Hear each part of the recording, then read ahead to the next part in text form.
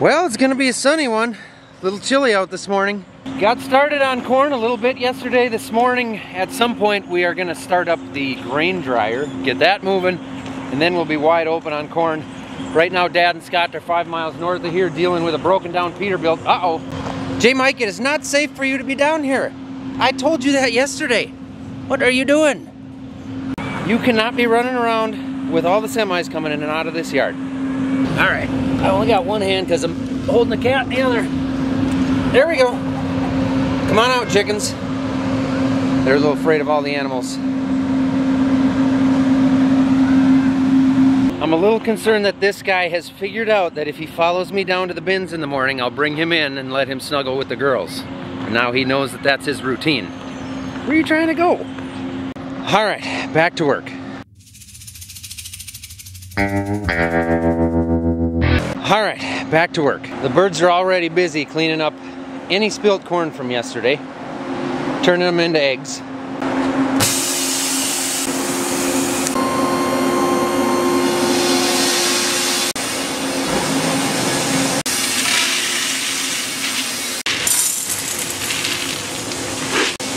It's important to keep tabs on the moisture, and I mean, the moisture sensor in the combine seems pretty close. I just want to know for sure what we're putting in the bin, so I know kind of where to set that dryer and what we got to start with. Yeah, that'll do.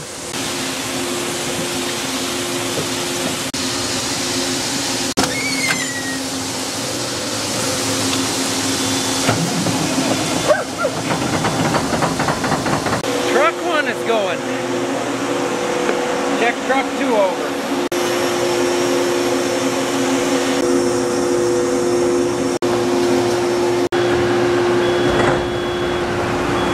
And tire check.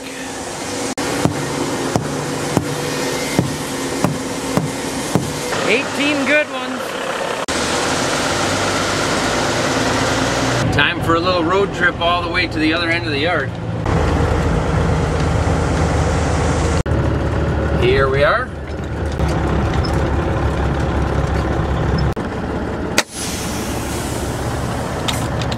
And hoof it back to the other end of the yard again.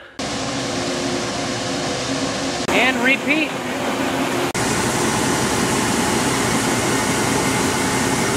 Well, it's been about 11 months since I ran a grain dryer. Come on. There we go. Use a reset, all normal. We also got our new box here. So this is the sync system through Sukup. So this is going to help us monitor the grain inside that big bin. We'll see temperature, humidity, CO2s, gases if there are any, and pressure it looks like. So I actually don't know too much about that yet. I'll know a lot more once we get it going. But this will automatically kick the bin fans off and on if the temperature gets too high in the grain or it starts to pick up any gases in there. It's going to kick those fans on, call for air, and cool that grain down. Morning, cow.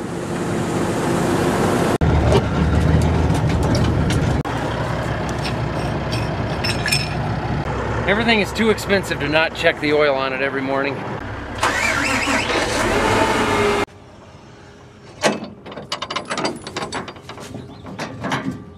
One-handed stuff just doesn't work that well. It's the camera. The camera takes up one of my hands most of the time. Maybe someday I'll be a real farmer and I'll get to farm with both hands. Until then, I guess I'll keep making you guys some videos. I don't need to start the combine yet, but at least I know the oil's good now. The grain cart's got 51,000 pounds of corn in it, so I'm gonna load that up and dump that as well. Not load it up, unload it.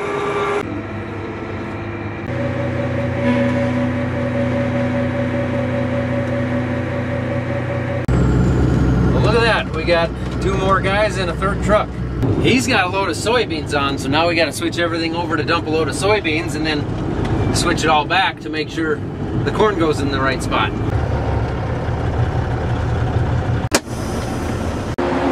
Morning. Morning. 46 degrees out and you're in shorts. I don't get it. It'll be 30 outside, I'm still in shorts. Yeah, I know. Just gonna check back here, make sure it sounds like the beans are not going in the send bin, which it sounds as though they're not. I hear nothing. Grain systems are a pain in the butt. all the time. But they're a very, very good return on investment if you use them correctly. We just need to make dang sure our beans are going in the bean bin. Time to get a bin ready. So this is the big new bin. This is 60 feet wide on the bottom. I don't remember how tall it is exactly. Okay, there, center sump's wide open. Everything looks good there. We got Sukup's new paddle sweep in here. This is how the floor looked without shoveling or sweeping anything. This sweep cleaned the floor up like this. These cables are for that new sink system. So there's 1, 2, 3, 4, 5, 6, 7, 8, 9, 10 cables hanging in through here. These are gonna sense the grain. There's sensors on these cables like this. Run all the way to the ceiling so it can tell me the level of the grain, temperature, the gases. That's what I was talking about earlier. So this one, that one stays open. Yeah. That's the wet one. That's the wet bin. This one's closed. Yeah. Supposed to be open.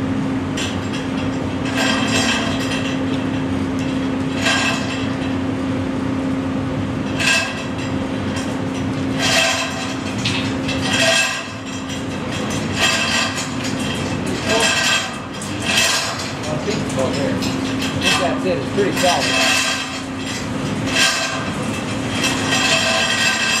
Here, I mean, if that moves pretty free. Okay.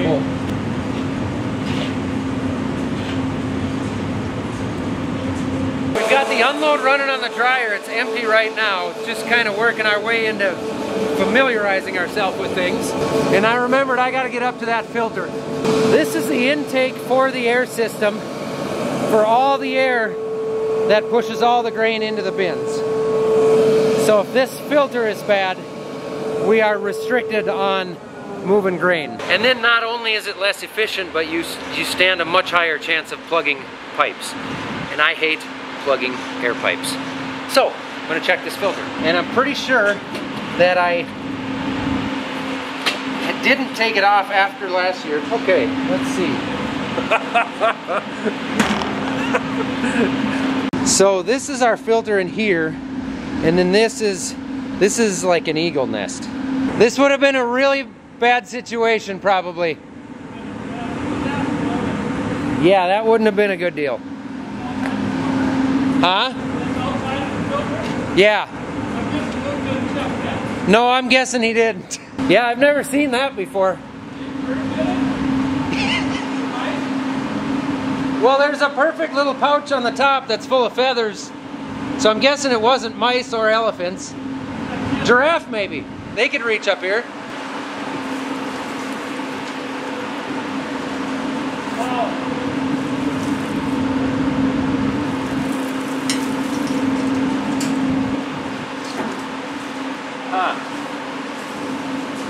I kind of wonder if we should get that Milwaukee vacuum up here before I pull the filter off and vacuum down in. There's an inch wide gap between the filter and the base, and it's all full of, well, mostly straw and bird shit. You have a portable map? Yeah, I got one in the race trailer.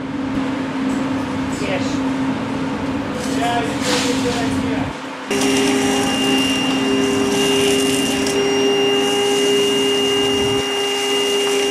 Air filter is all cleaned out. We got that handled.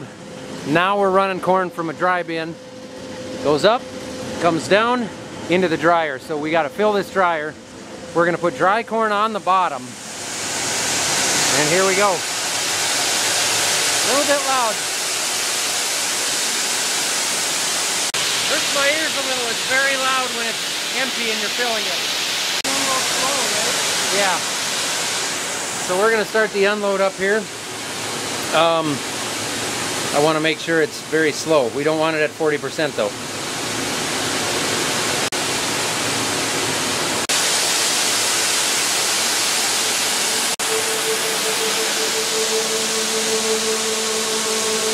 Dryer's filling just fine. Dad's going to stay back and get that actually started, get the burners going, get everything actually running. I'm gonna fold this thing up and head up the road where we have 50 acres, 48 acres of corn that should be every bit as dry, but the problem is on one end of the field, this has some much wetter corn because there's a peat ground up there, so it's very high yielding, very good corn. but there's 10 or 15 acres there where it's 26% moisture instead of 19 to 20 like the rest of the field. So we're gonna go get that field done first.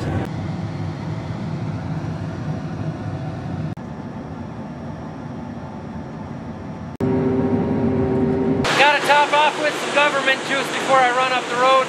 What have you two been doing? Not hanging out with me. Juicing. We're all juiced up, Ditch. You have a good afternoon, okay? Heads up, dog.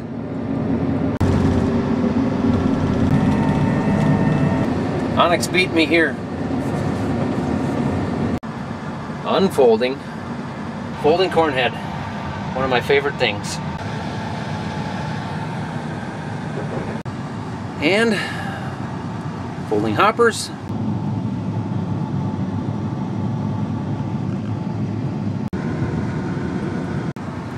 Okay, what else? I've got my field picked out. I've got my AutoPath turned on.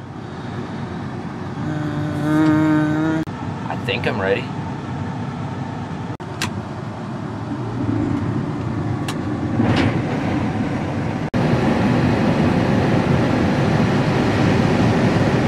Got about an acre open here next to the approach so we can get semis in and out.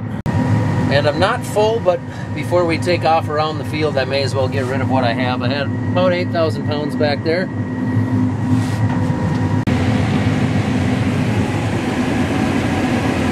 I hate doing end rows in corn. Unfortunately, you gotta do them. But they're not very efficient. They take so much more time. I hate working corn heads back and forth in the corners. It's just never, end rows are not fun. It is what it is. There we go, there's some decent corn here. I guess it's still not yielding what I wish it was, but it's standing well. Part of our issue has actually been the last 2-3 weeks where it's been so hot and so dry that the corn is starting to get really brittle. And we've got a couple specific hybrids where the stalk quality and the stalk strength is on the weak side, the low side. So we get high winds coming through when this stuff gets so dry and brittle, and the stalks actually start breaking off. So that's why we're taking these first hybrids. I mean, they are the driest as well, which is good, but you always want to take those hybrids first for that reason, because when that happens, the cob lays down, it's harder to pick up, it's harder to harvest. I've decided to dump right here because I'm full, and I know that I'm full because I heard grain fall on the roof above my head. So it took me 30 acres before I got cap corn this year. Cap corn right now, you couldn't have gone another 3 feet. Yeah, I knew I was full by the sound of the grain falling on the roof. $1 billion from a fund used to deliver tariff assistance to farmers.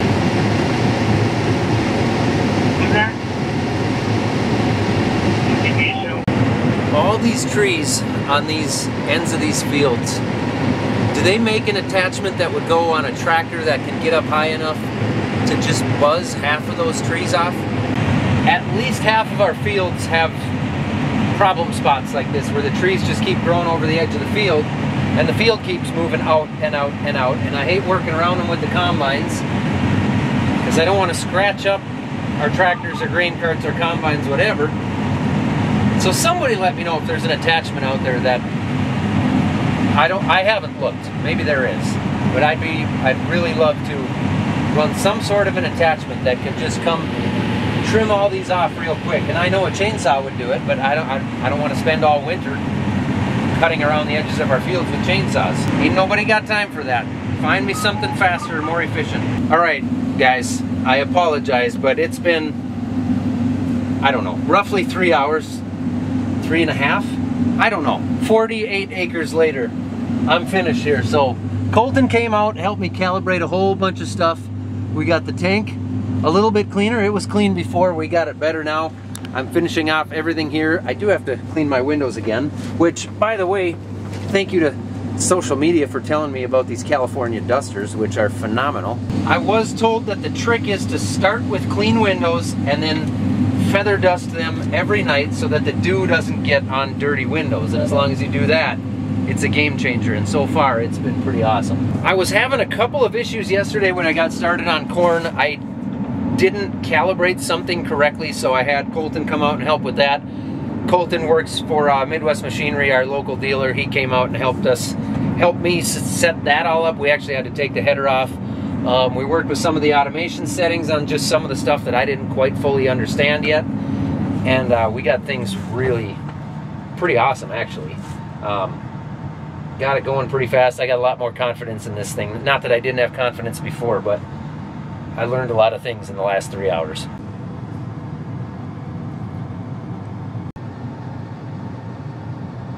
This machine is really smart. It does a lot of really cool, efficient things really well, but everything's got to be calibrated correctly. You have to have the right input in it in order for it to know what it's doing. And once you have all that set, it is really cool to see where this stuff is going. Just every year there's new things that blow my mind. The one thing it doesn't do is remind me to close the grain tank covers pretty much every time I'm going to leave a field.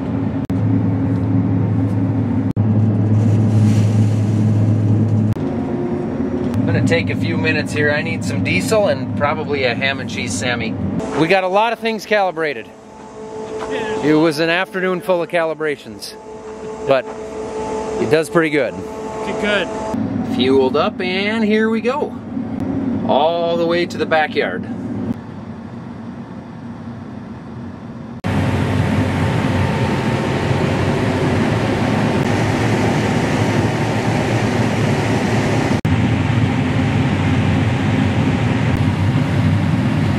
Look at that moon. Did you run in the other guy's corn? I picked up a passenger. I can. Do you have anything interesting to tell the internet today? No. Still nothing? No. You gotta have something prepared for next time.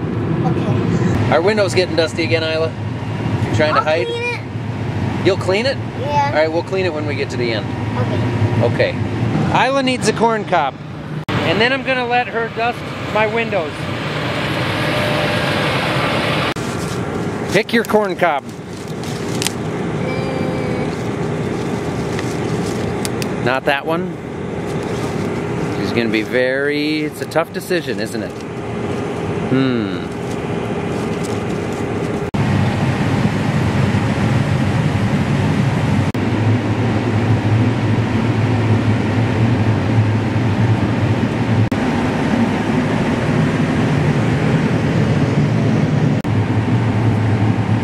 For the most part, there is much better corn in this field. It's still highly variable, just from having way too much rain for the most part, but there's a lot of areas of this field that are actually running really well, so this is going to do a lot better than that first one we did today.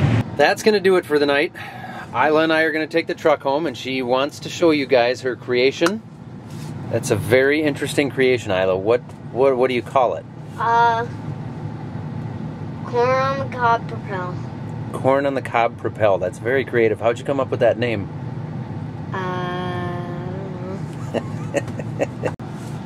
Now what is it? What's your plan with all this corn on the fence line? Are you going to leave it and let the fence line expand? Or not the tree line, I meant. You're talking about the trees that are overgrowing? Yeah, like we're around almost the whole row of you left 3 rows of corn. Oh yeah, I'll come and grab those. I just don't like working around the trees. We need to get something that hacks the edges of the trees off quickly. What did I tell you guys? There you go. You want to tell them thanks for watching? Thanks for watching.